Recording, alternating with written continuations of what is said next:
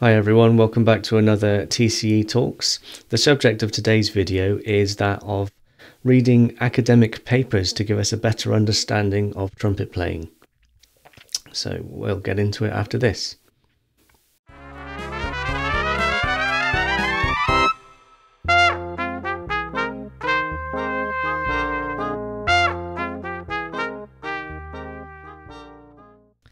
Okay, so the purpose really of this was kind of to return to the story of me getting into the TCE and developing my understanding of trumpet playing, because I think it's probably quite important. Something I keep coming back to in my mind when thinking about all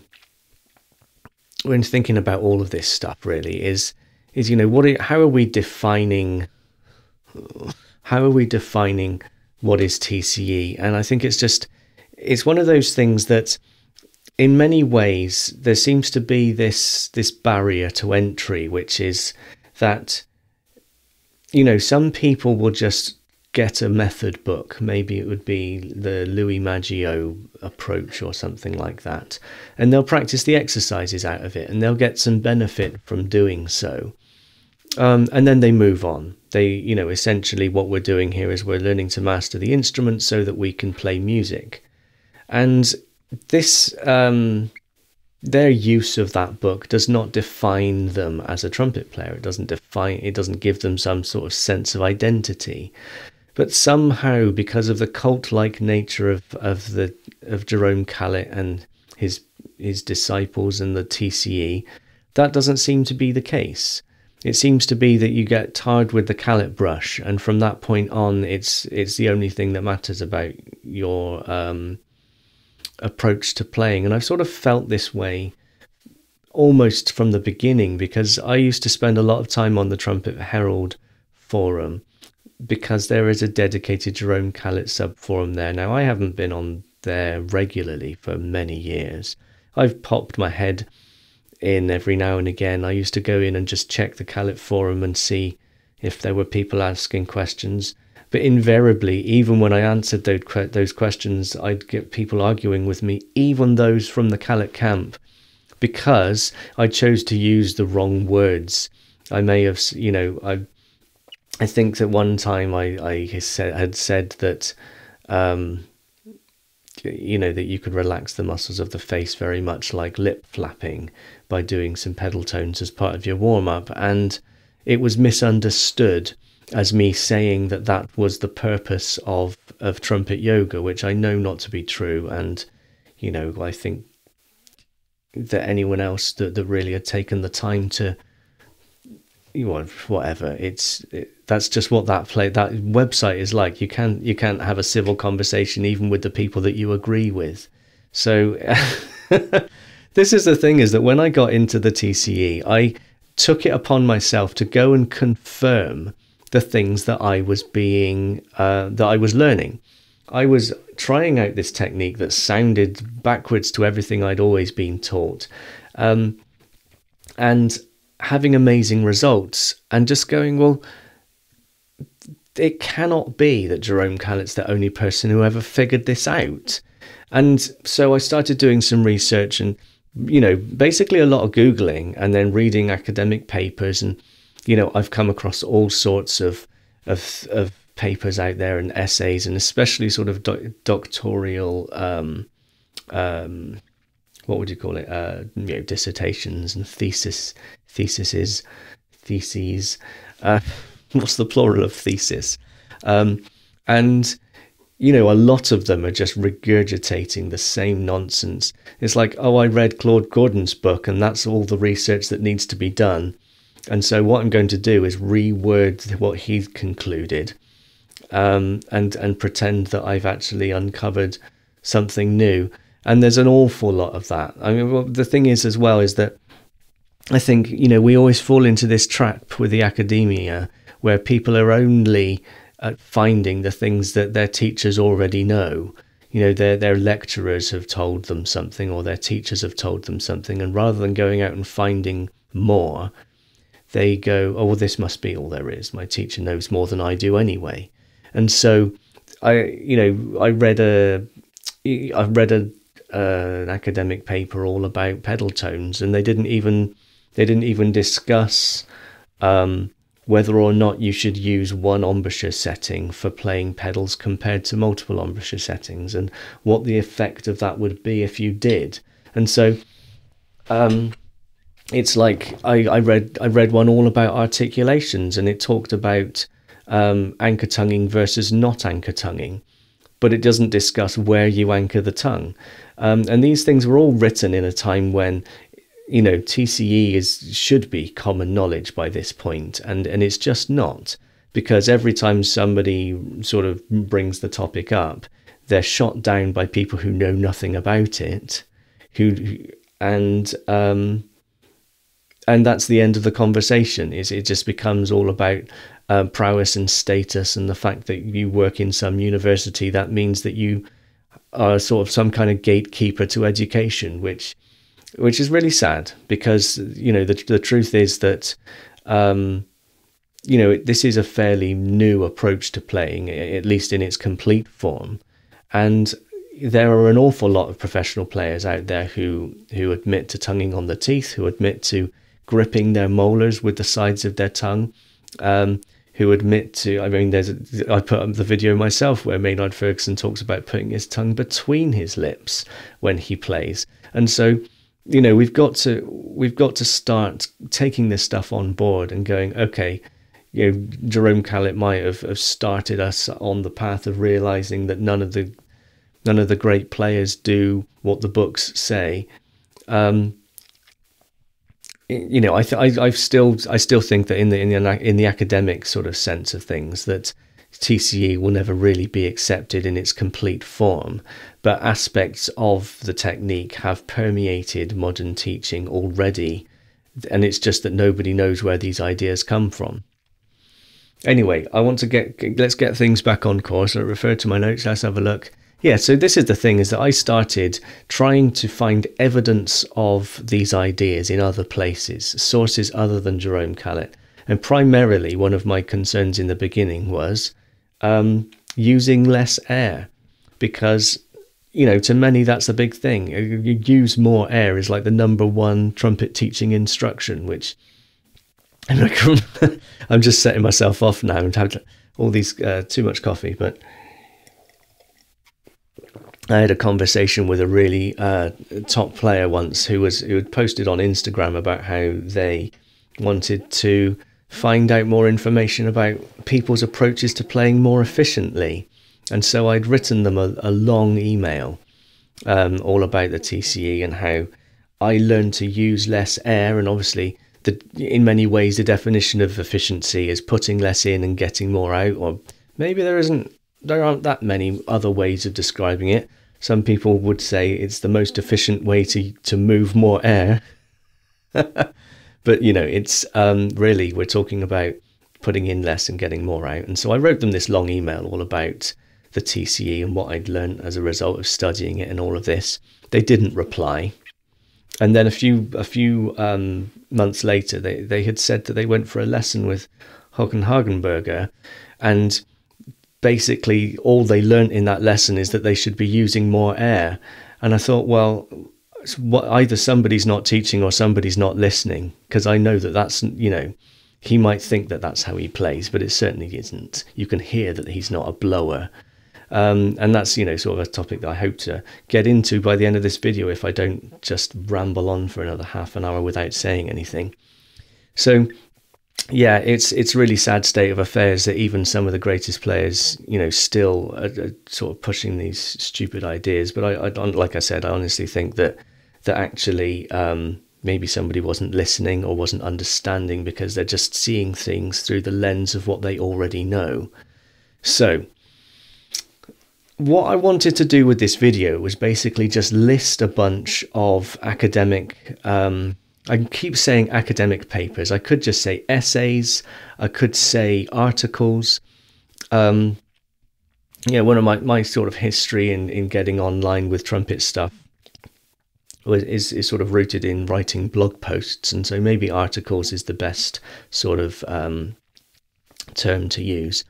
But I just think that it's for the sake of people doing their due diligence, everyone should be aware of the information contained within these articles, and maybe it will go a long way to us understanding that a lot of traditional ideas surrounding brass playing are a load of nonsense. So I wanted to confirm the idea that using less air is always better. There are sort of anecdotes about, Jerome Callet teaching people that they should actually exhale before they play, and then he would have them sort of do an A/B test and demonstrate to themselves that they sound better when they have no air in them. Now, obviously, this isn't an approach to playing. You cannot play music in that way, but you can demonstrate to yourself by taking a huge breath and trying to play an 8-bar melody, and then taking a breath and letting it all out of your body so that you're essentially empty before then playing the same 8-bar melody.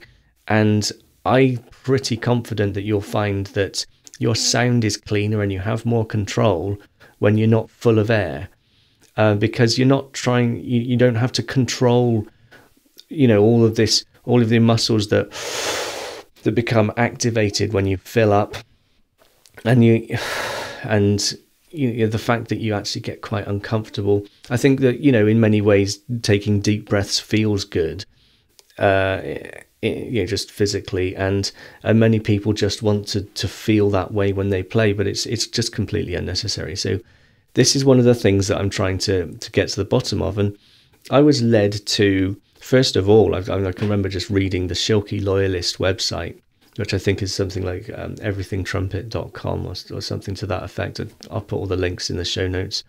And reading there that he talked about how in the past, we're talking like maybe 1950s or even 60s, where a long time ago he was going around giving talks where he would have a tuba player fill their instrument with smoke, something you couldn't really do in public these days, and then play on their instrument, and it would be more than a minute before that smoke emerged from the bell.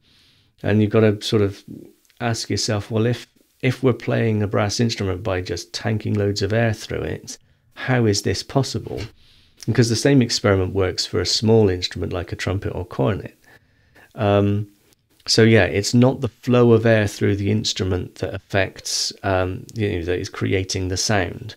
And a lot of people, in many ways, this relates to instrument design, because you'll read a lot of marketing materials that talk about how having smooth internal, air column shape, lack of overlapping tubes and this sort of business will result in a better playing instrument. And it's not really true, because it's, that's an airflow thing, and it's not airflow that creates the sound, not in the way that people think about it.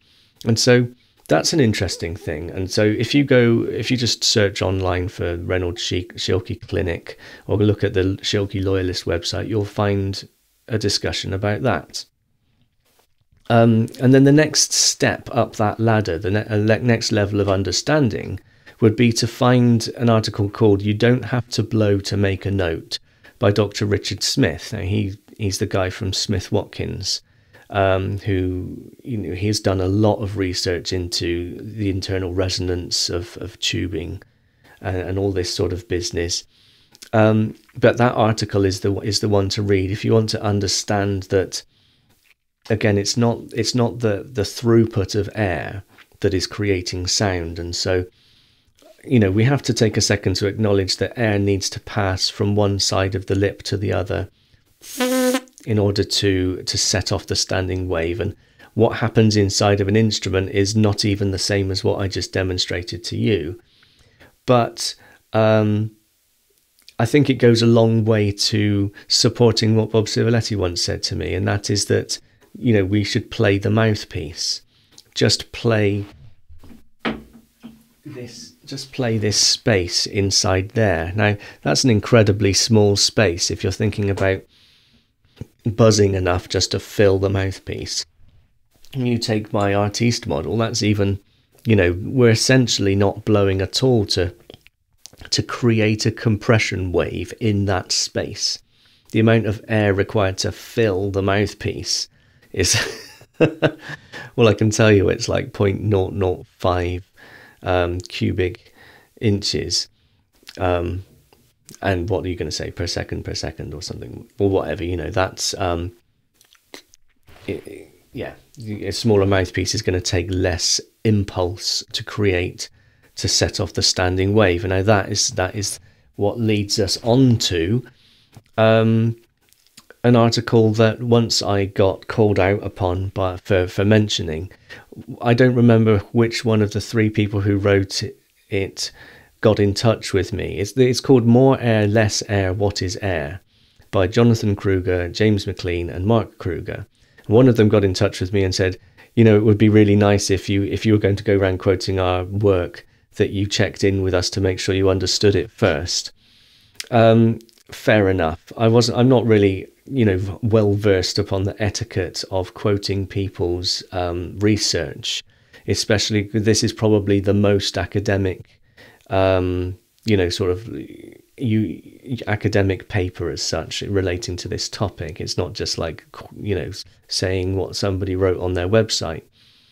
So yeah, apologies for breaking that etiquette, but I then replied and asked whether what I had said was correct, and it turns out that I had quoted it correctly and interpreted it in an accurate way. And the thing that's great about that article is that they mention something called onset pressure, which is the idea that, if you want to hit a note at a certain pitch, at a certain dynamic, you need to create the air pressure appropriate to that before the release of the note. And that flies in the face of a lot of people's understanding of playing, simply because, they'll talk about air speed. And it's like, well, that you can't just start a note at an air speed without onset pressure. You have to preset the pressure. And that breaks a lot of people's thinking in terms of inhaling and exhaling in one go, or, in many ways, if all you think, if your only tool is airspeed, then it kind of means that all low notes are soft and all high notes are loud. And that's not how we play music. You need to have some kind of involvement of airflow regulation, if you like, or air pressure, controlled air pressure release. And that's why the embouchure is important. It's why the tongue is important. And the truth is that the tongue-controlled embouchure, or super chops, or true power, trumpet, fitness, whatever stupid name you want to give this system of playing, when we talk about spitting as a means of note production, when we talk about spitting as a means of note production, that is the only method that actually directly involves onset pressure, and that is that you set the pressure of the air pressure in your mouth before you release the sound. And that doesn't make it more right than another way to play. But what it does is it makes it a more accurate description of what we're actually doing. And when you're teaching people to play, having an accurate description of what you're doing is probably quite helpful. So that article by Kruger and McLean is really interesting, because they go into all sorts of talking about how what you do with your body, let's say creating air pressure and whatnot,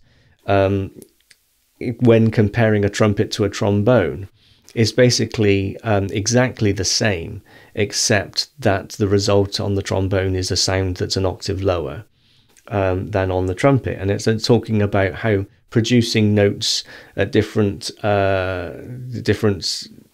pitches up and down the harmonic series is always similar. I'm really going to mess this up, so just please go and read it. It's really interesting stuff. But for me, their discussion about how different schools of brass playing misinterpret the physical sensation of blowing air, and how most people actually use less air than they think they do, because what they're feeling is to do with the physical feedback of the standing wave and all this. Again, that's not in the article as such. That's just me extrapolating on the information that it provides. So yeah, very interesting. Go read that. Go educate yourself about how brass instruments work. And then the last thing that I want to discuss and get out there is a very recent article from 2019. I'm not going to list who it's by, but if you type the following sentence into Google, then you'll find it. It's called Tongue Involvement in Embouchure Dystonia. And it outlines an experiment that was done in which 3 professional players with embouchure dystonia were studied trying to play with an MRI scan, observing what's going on in their mouth, and then compared to 7 other players who don't have embouchure dystonia. And what they found is that the 3 players with embouchure dystonia, all of them had lost the ability to direct airflow using the tongue. Now, what that teaches us is that the tongue's involvement in a good, healthy, functioning embouchure is paramount. It doesn't tell us that we should all be using TCE, but what it does tell us is that the tongue is a part of the embouchure, and its job is to focus the airstream at the lips. And now I'm going to say that the TCE is probably the only method that really teaches it in that way, using that choice of words. Because when people are talking about tongue level, what they believe is happening is, or I'm not going to say that everybody out there teaching a certain idea believes it in a certain way. That's obviously not true. But people talk, the Claude Gordon book's got something about comparing the tongue to the wing of an airplane, which is obviously not true, because that's to do with there has to be flow both above and below a wing of an airplane. So let's not get into that. A lot of people really believe that it's all about the size of your mouth cavity. And I was just going to take a second to say yes, because Dizzy Gillespie, who has the biggest mouth cavity known of any trumpet player known, was really well known for his broad, dark tone, wasn't he? And the fact that he struggled to play high notes. Oh, hang on a minute, none of that's true. So, mouth cavity size has got nothing to do with it. It's all about air pressure, and it's about the difference in air pressure on either side of the vibrating membrane. But yeah, so anyway, getting off track, that's the coffee speaking. Tongue involvement in embouchure dystonia is a really interesting article that, again, just goes some way to confirming what we know to be true. Now, I think that when we come to talking about the difference that the TCE tongue position makes, it's about ease of playing, efficiency and control. And yeah, if we are reducing that space that the air has to travel through, then it's going to help somewhat to make us more efficient, but not in the way that people tend to understand it. So this was basically, let's just have a bit of a recap, me saying that in the beginning, when I first got into TCE, I was trying to confirm the things that I was learning via sources other than Trumpet Herald and Jerome Callet's books and lessons, and simply in many ways just trying to better understand what I was experiencing by pursuing this technique. And I found that all the research that's being done out there confirms that the things that Jerome Callet was teaching, and that is that we should be using less air, and that we should be using the tongue to direct that air at the lips, and that it's about internal air compression or resistance to the airstream and not about airflow. All of this stuff. Now, I haven't really talked about the muscles of the face.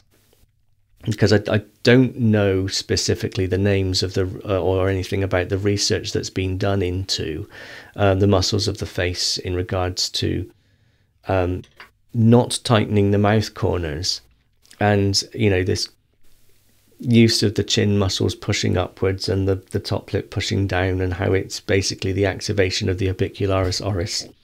However, that has been confirmed by research. I know that it's in one of Pops McLaughlin's books, how he had done some infrared tests with an infrared camera of the muscle activation of a trumpet player's face, and he found that basically the amateurs try to use their cheeks, their corners of their mouth, and actually that seasoned professionals don't do that at all. They use activation of the chin and these muscles here.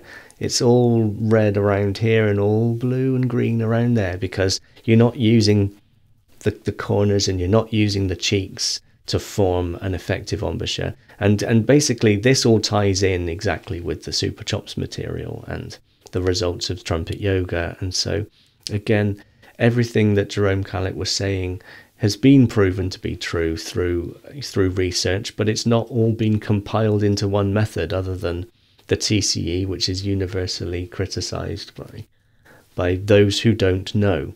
Now, I'm going to put it that way because those who do know just tend to keep their mouths shut about it. So that's a thing. That Pops McLaughlin thing isn't the only study that's been done into that. I did see a video the other day in which his name escapes me. Oh, Greg Monks has discussed this as well in one of his trumpet or brass playing myths videos, and he links to a study that was done similarly with the infrared camera. And again, these aren't TCE people. This is the point, is that people end up playing correctly eventually, despite the fact that they've been taught all the wrong things. And that's an interesting topic in itself, maybe one that I'll gather my thoughts on at some point. But Greg Monks, in his video, he's got a YouTube channel, go look it up. He talks about this same thing, and essentially it is Super Chops. It is what led to TCE, and it's all still true. And that is, we need to keep the corners of the mouth relaxed. We don't do this flattening the chin, tightening the top lip stuff that comes from all of our traditional teaching, the Philip Farkas and all that. I'm sorry, but it's just wrong, and it's been proven to be wrong.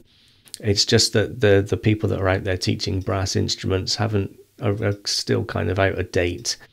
And something that Greg Monks puts quite eloquently that I'll repeat here is that a great player won't be held back by a bad embouchure. And I think that tends to be the case, is that people think that trumpet playing is a numbers game, and that certain people will just be lucky. And I kind of think that through practice, certain people will just not do what their teachers tell them, and they'll have good results as a result. Anyway, that's enough of me being controversial for one day. I'm going to have August off. I'm actually going traveling for most of the month, and so I look forward to coming back and making more videos in September. Have a nice summer, and thank you for watching. Please like and subscribe. Bye for now.